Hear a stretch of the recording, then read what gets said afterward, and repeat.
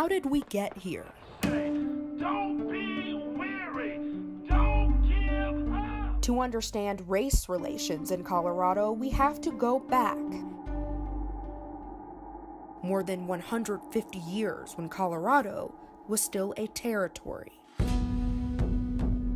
In 1864, during the Civil War, Colonel John Chivington led a group of volunteers, mostly Union soldiers, to Sand Creek, Colorado.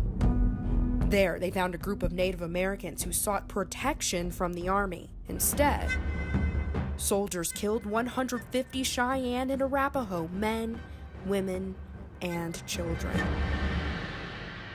When Colorado became a state in 1876, most Native Americans who remained were forced onto reservations.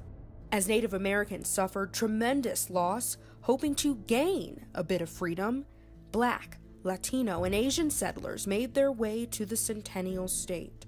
But like the South, racial terrors were also present in the Wild West.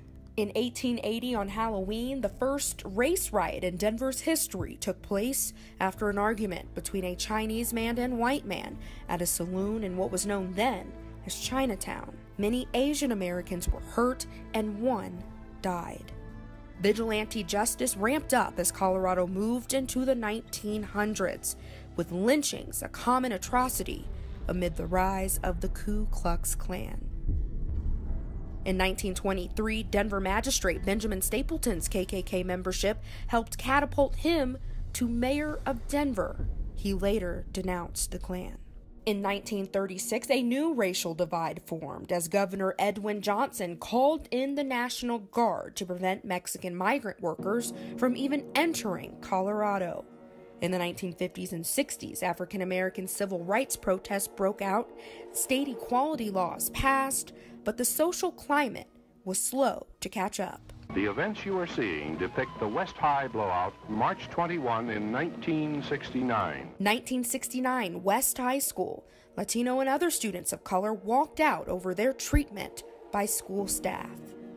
It would take until 1983, 14 years after that protest, for Denver to elect its first Latino mayor, Federico Peña. Black Coloradans would wait until 1991 for the election of Denver's first black mayor, Wellington Webb. From the early 2000s to present-day Colorado, race relations are more complex as the demographics of the state continue to change. The issue of racism is now intertwined with immigration. They don't know if when they leave for work one day, they'll come back to their family. That's a reality that I've lived with every day. Homelessness. We're tired. Gentrification.